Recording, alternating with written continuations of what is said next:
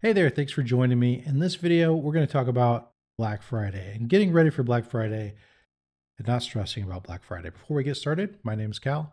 I'm a developer, a store owner just like you, and I run an online community for store owners like us. And every year people get stressed out about Black Friday and e-commerce, and I'll tell you, we have customers that are startups. I have clients that are $50 million or higher, and it's stressful for everybody. And you always feel like you haven't done enough. So one thing I want to just say is don't stress out. You're only going to do what you're going to do, and we're all a work in progress. But success always comes down to process, in my opinion. So here's a process that you can follow to ready yourself for Black Friday. And if some of these are beyond you, don't feel bad. Like I said, we're all a work in progress. Do what you can do, exhale, and we'll learn from it no matter what. No matter how good or bad our results are, we're going to learn from it, and we're just going to get better and better as we go, right? So number one, start out with picking a product. So obviously, everybody's expecting a discount on products on Black Friday. Don't undercut the idea of bundles though, because you can, instead of just taking a haircut on one product, you could say, if you buy these two products together or buy these three products in a bundle, then you could save money. And this can be a great way to build a higher average order value and maybe not lose money on the deal. Maybe you can actually make money just because they're buying more at the same time. So think about bundles.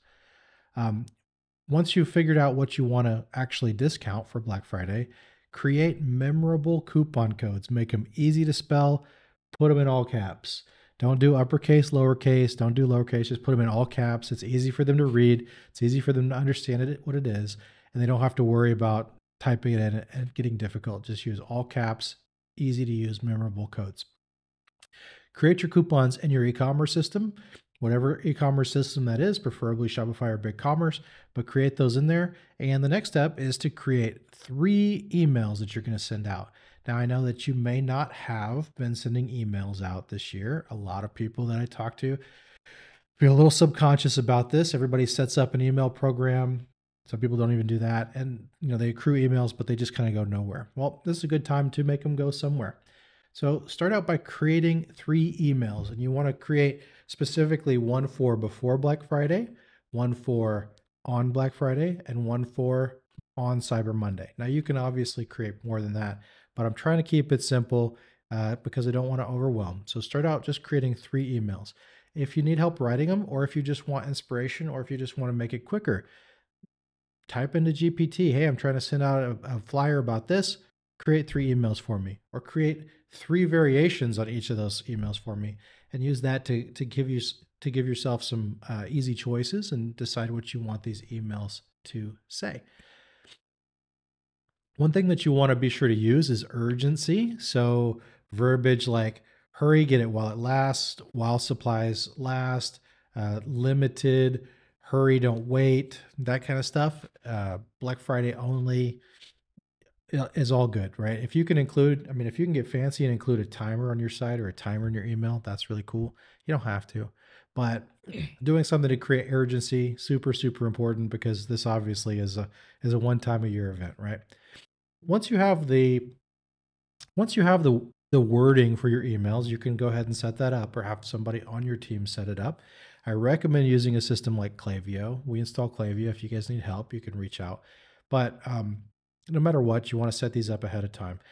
You can take that same wording and now say, okay, now I know what my emails are going to say. Let's create some Facebook ads and some Insta ads and ads for, well, it doesn't have to be ads. It could just be social posts, but let's create some posts for wherever we are social. You already have the words. You just need some pictures, and that could be just product pictures or lifestyle pictures. Just marry that stuff up. By doing the emails first, by getting the content first, it's going to make your social stuff that much easier. Now, once you have all of your emails, all of your Facebook ads, or your Facebook social posts, whatever you're going to do, queue that stuff up ahead of time. So you don't want to be waking up on Black Friday when all of your family's like bugging you, or doing this on Thanksgiving. You can queue up things ahead of time on all the social platforms, or if you're using a program to post them, you can always queue this stuff up early. You can queue up your emails in advance, obviously. So queue that stuff up early so that you're not going to be, stressing out about it on the day of. There's always other things that you can do on the day of. what I've found is that the more stuff I get out of the way before the day of, the more that I can do those little last minute things that might make a big difference because I have time to the day of, which is really cool. So schedule it out ahead of time. Okay, so now we know what we're going to sell. We know, what our messages are. We have all that stuff queued up. The next thing to do is actually test our site. Now, I think store owners don't do this enough, but you should just periodically test your site. Test purchase something for you. Test purchase something from you. From you for you, doesn't matter.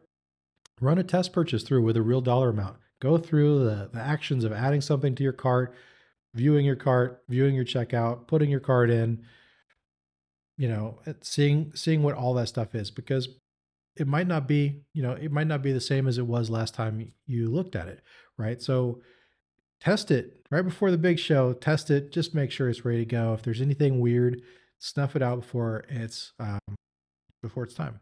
In addition to testing a purchase, you're basically testing your site, you're testing your checkout, test your coupon, make sure the coupon code works. Don't ever send out a coupon code without testing it in your site. So test the coupon.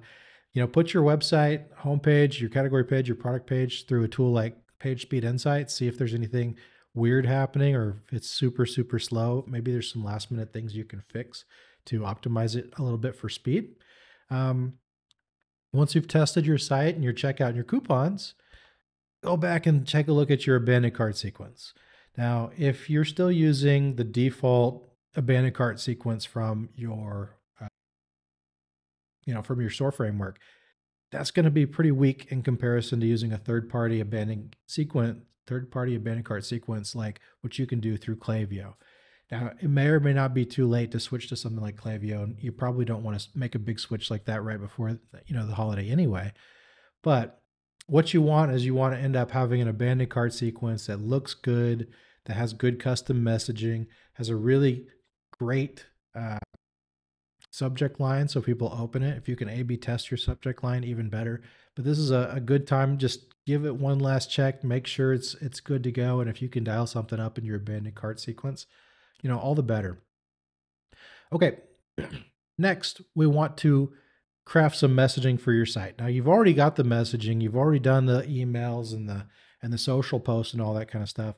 So what you need to do now is just be ready with some kind of message for your top bar or wherever you're going to promote this on your site. And you do want to promote it on your site.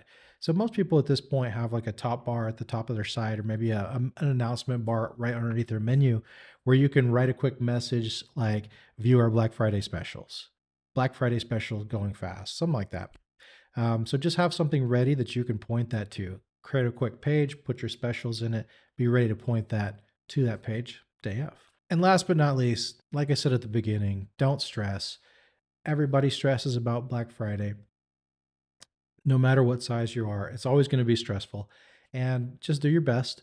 And what I recommend is keep some kind of journal or some kind of notes. I use a system called Notion to keep track of things. And so whenever I go to a trade show or do something like Black Friday, I always keep notes in there of what I'm going to do and then notes after I do it to say, this is what I wish I had done differently. This is what I want to do better next year.